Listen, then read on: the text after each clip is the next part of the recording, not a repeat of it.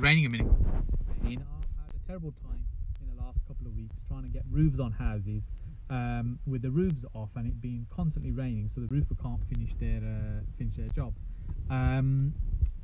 Sorry about the reflection and the lighting. So I just wanted to do a quick video just whilst I was sitting in the car park waiting around rent to rent. Although, you know, I think it's a great strategy, I see a lot of people making huge mistakes when they build rent to rent businesses. And what ultimately it means is that what they're doing is building a fragile business. It's got no solid foundations and the chances of it falling over and collapsing are very, very high. So what are some of the issues that we see? So apart from things like using the wrong contracts, which is very common, don't understand which type of contracts people should be using when it comes to rent to rent.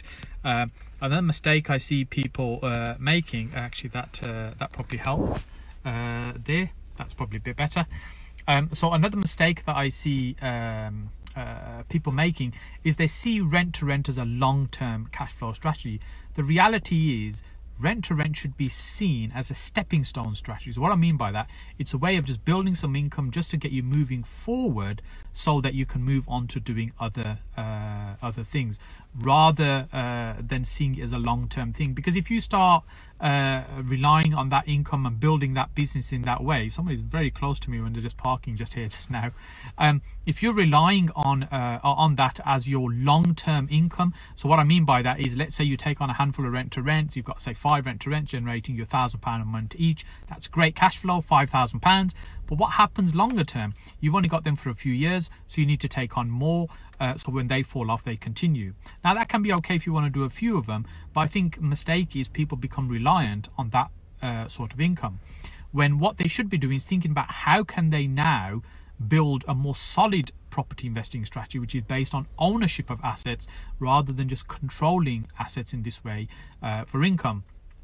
Then the other thing also happens sometimes is people go a little bit extreme and take on so many properties that they're spending all their time now managing properties. So let's say you've got 5 or 6 of those, you could probably manage them yourself. Let's say you end up with 20 or 30, you've got fantastic income, but it's very unlikely you'll be able to manage them efficiently yourself. Now you start needing staff, you start needing overheads, and before you know it, you've got a big chain on your ankle. You are now stuck to this business that you've just created. You can't actually go and do other things because you now have to service these properties, you have to keep them full, you need the staff there to make sure they're all working quite well, and ultimately it means you become stuck in a cash flow trap where you can't actually give up what you're starting to create to do something else because the time it takes as well. And very few people I know have done it successfully where they've built a large rent-to-rent business and managed it quite well.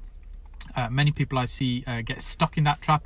So I believe it's important that you create a handful that give you a really good income, that start giving you choice and freedom of time so that you can start focusing on asset building strategies that mean you start owning the assets in the long term. So I just want to share that with you. Tomorrow evening, Monday evening, I'm going to be running a webinar for the first one after a very, very long time, where I'll be focusing on the 3 strategies I think are really important to get, particularly if you're getting started in property, that you should be using right now. So the webinar, if you haven't already got the link, it's sajhussain.com/startup webinar. It's going to be tomorrow, Monday evening at 7 o'clock.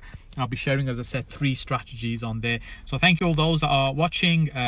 Andy, Yunus, Ansar, Jack, Cam, thank you for your time on a Sunday afternoon. As I said, I'm sitting in Asda car park, Mrs. H is in the shops, so I thought I'd use the opportunity to do a quick video. I look forward to seeing you all again very soon.